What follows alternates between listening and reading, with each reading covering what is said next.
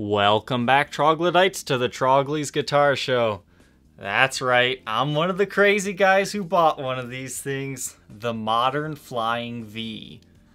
Now this guitar looks like it has black hardware, but I don't think it does. This is more like a polished aluminum. It appears black in most cases, but you can see it's just a mirror. You can see my camera right there if we get in the right angle. Hey, how's it going, guys? Welcome to Trogly's Guitars. So it's kind of like a polished mirror substance, but it appears black at most angles. Now your tailpiece and bridge are made of the same material. Now the strap buttons are not, they are just pure black. However, the mini Grovers are that reflective material. So that's kind of cool. Now Gibson's website does say this has a carved maple top. If you consider this a carved maple top, it's a very weakly carved one. It has a little bit to it, but not a lot. I would almost consider this a flat top, but it has a little bit of a carve to it. Because this is made with a maple top, mahogany body, and a mahogany neck. Now these guitars were initially really cool to me, but being a limited edition 2018 model, I figured there would be around 500 of these made, but there were actually only 99 of these made. There were 33 of each color, and there were 3 colors. So I really do see these things appreciating in value in the years to come. They are very hated now, but I think if Gibson does get sold to someone else, I think these will become future collector's items just because of how bizarre these things are.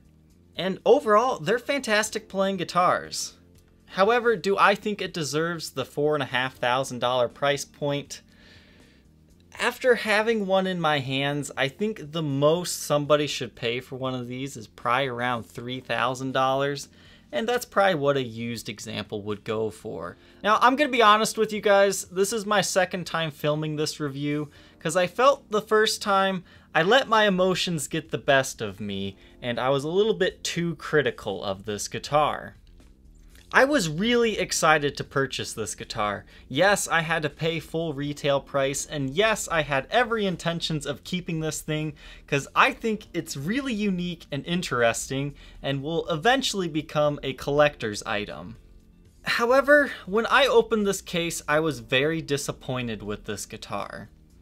This finish is called Ebony Prism, and I honestly don't agree with the whole ebony part. I say this guitar is purple. And if I would have known this guitar was purple, I would not have chose this finish. From Gibson's photos of the 3 finishes they offered, Ebony Prism, Silver Prism, and Gold Prism, I thought Ebony Prism looked the best. I thought this was going to be like the Moonless Night Les Paul Custom. Because this thing, let's face it, this is the Star Trek emblem, and it just looks like a rocket ship in general, so I thought a nice stark black finish with some silver sparkles in it would look awesome, because it's very spacey. And then from there I thought silver would be the second choice if I couldn't find one of these ebony prisms, and I didn't really like the gold one that much. However, now that I've seen Ebony Prism, I understand why they call it that, because at certain angles it is black. When you shine a light through a prism, it kind of takes all the colors out in different wavelengths, so you kind of see a rainbow. So that's where the prism comes from in this name, is it does have a sparkle rainbow effect to it. There was actually a Les Paul Studio release not too long ago that had a very similar finish called Graphite Pearl. I just wish Gibson would have been a little bit more transparent that this guitar is more so purple. So this color really does not float my boat personally. It just didn't meet my expectations of what I thought Ebony Prism would be. So my first video, I hated this guitar, but I felt I needed to do this thing justice because it really is an interesting guitar. Now let's address the elephant in the room. Shame on you, Gibson. You totally stole this guitar from the Jackson Roswell Design. It is pretty much the exact same guitar. Gibson just made their version a little less pointy, and they added a neck pickup, and it's actually made of wood. Now, when I did my initial 2018 limited edition guitar overview, I did not know about the Jackson Roswell, so thankfully I did learn about it. That kind of took the coolness factor of this guitar down a little bit, but those original Jacksons are like $9,000 guitars. Now these are $4,500, and that's pretty much what you have to pay at the retail stores. They really don't budge that much. And the whole entire internet hates this guitar.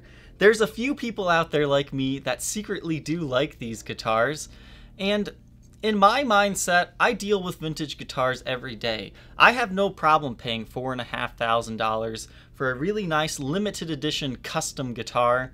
However, this one, it just doesn't quite feel like a custom shop guitar. There are a few features about it that feel high-end, but I'll go over a few things here that I think they should have changed. First, you have a Nashville-style bridge. Okay, there's nothing wrong with a Nashville bridge, but when it comes to a Gibson and you're paying crazy money, most people expect the ABR1. Now, there's nothing extremely special about an ABR1 bridge compared to a Nashville. It just comes down to historical accuracy. These guitars have the 496R and 500T pickups. Personally, I thought this guitar was way too hot sounding for clean tones, but it could just be I need to adjust the pickups down a little bit. But I hated this guitar as a clean guitar. However, once I threw the distortion on this thing, that's when it changed from, how could I be so mad with this guitar when it sounds so good? This is definitely a metal monster. It's a heavy rock machine. You just don't play jazzy licks on this thing. My next complaint is they used rich light. Now, there's nothing wrong with rich light, it's just not ebony. But this particular example looks extremely poor in my opinion. It has a weird gray color. This looks like ebony that has been dried out for 20 years without ever being oiled. Now, you're not supposed to oil these rich light boards, but you can clean them with water. But I didn't want to touch this guitar because unfortunately I'm not going to keep it. Now once again, I had full intentions of keeping this guitar. I might actually still try to seek out one of these silver ones because now I think that is my finish of choice. My next small complaint is they used mini Grover tuners on here. I think they should have went with locking Grover tuners. Really make this a high-end feeling guitar. Now, tuning stability was actually pretty darn good on this thing just right out of the box. And now for the absolute worst design nightmare of all. The input jack is right here. Now, at first glance, I thought, great. I am so happy they didn't put it on the front, because that would have just killed this whole guitar for me. However, I play sitting down a lot, and this guitar is impossible to sit down with. On a normal Flying V, you can kind of rest it in between your leg like this, and that's pretty comfortable. It gets your guitar at a nice angle, and you can really just shred on it if you'd like to. However, this thing, if you're using a traditional lead, it sticks out, and you're either going to break your input jack or you're going to short your lead out by putting your leg there. So there is no possible way to sit with this guitar. I really wish they would have did one of those rubber strips like the Carina Vs have to make it possible to do that. They could have designed it to look like a spaceship part or something. I think that would have been interesting. Now, if you have a 90-degree angle jack, that might work okay, and you might still be able to get away with doing that. But in my experience, I had to put a strap on this thing to even play it. Now, when I had this on a strap, it was comfortable. However, I feel this guitar is in the category of too light. It weighs a little over 6 pounds, and I don't know, this is just me personally. Some people might dig that whole 6-pound thing, but it just kind of feels like a toy. But then again, I'm also used to, 11-pound Norland era Les Paul Customs. But I've always found that 8 pounds is the limit. Anything under 8 never feels quite right to me. So that is one personal beef with this guitar. Now this has a master volume and a master tone with a 3-way switch in the middle here. And something else to go over here is this has the Apex headstock carve. Now what this basically is a modern day volute. These things look absolutely awful in my opinion, but that's probably what people felt like in '69 and the early '70s when Gibson started doing volute. They said, "It's different, I hate it." Now this really does act just like a volute, and if you don't know what a volute is it's basically a extra chunk of wood here to give the headstock more support should it fall, because these Gibsons are prone to headstock breaks. So this kind of fights against that. I believe the first model Gibson used this apex carve on was one called like the Rhinoceros or Rhino, something like that. It was like a silver Les Paul custom maybe, and I thought this was sweet because it's like awesome. Rhino horn on a Rhino guitar. A+ Gibson, A+. But then when I started seeing these appear on other custom shop guitars, I was like, whoa, I guess that is the new modern day volute. It looks a little weird. It looks like you need to stab somebody with it. But hey, I'm open to change. I'm okay with that. I thought it was interesting and I'm glad I got to experience a guitar that had it. Now playing this guitar, no, you don't feel that. It's all behind your hand. If anything, I find volutes help you stay within a certain area. But I don't think a lot of people have a problem with just sliding off of their fretboard or anything. But I don't know. The guitars I play usually have a volute. So overall, does this guitar deserve all the hate it gets? Kind of. The only reason why I do say that it deserves some hate is because this is a completely ripped off design. There's no way Gibson didn't know about the Jackson Roswell designs looking pretty much the exact same. All Gibson really did was slightly change the body shape, add a neck pickup, and do enough to this guitar that they could probably get away with it in the law's eyes. But if you put that aside and we just discredit this finish not being exactly what I thought it was, this was an excellent playing guitar.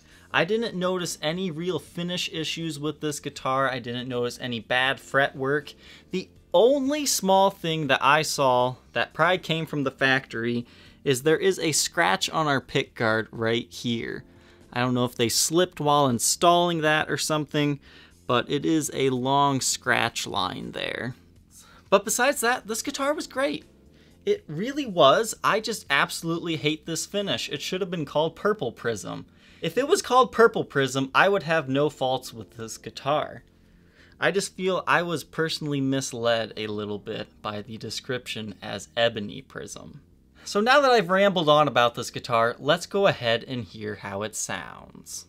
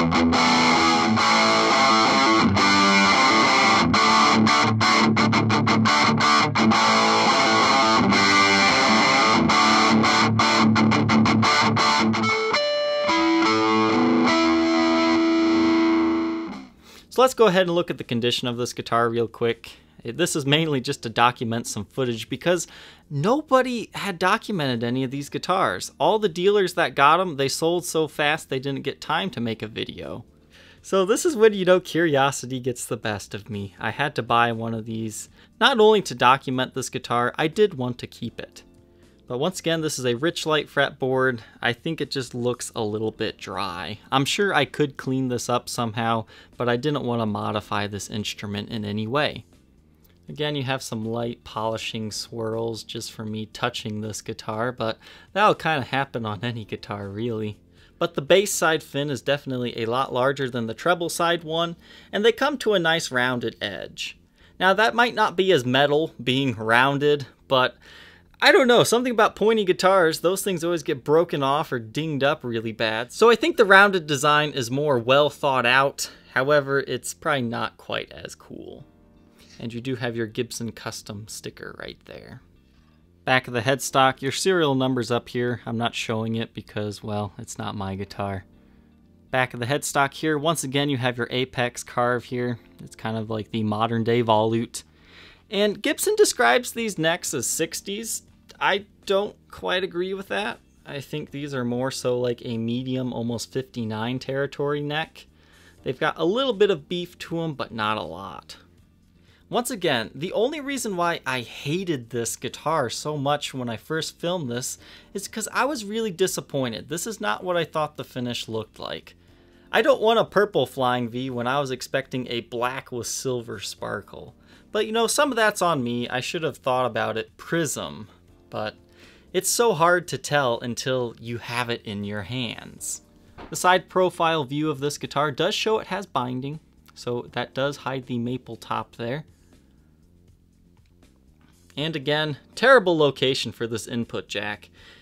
I think it would have been interesting if they actually would have wired it somehow to be right here, right by your strap button.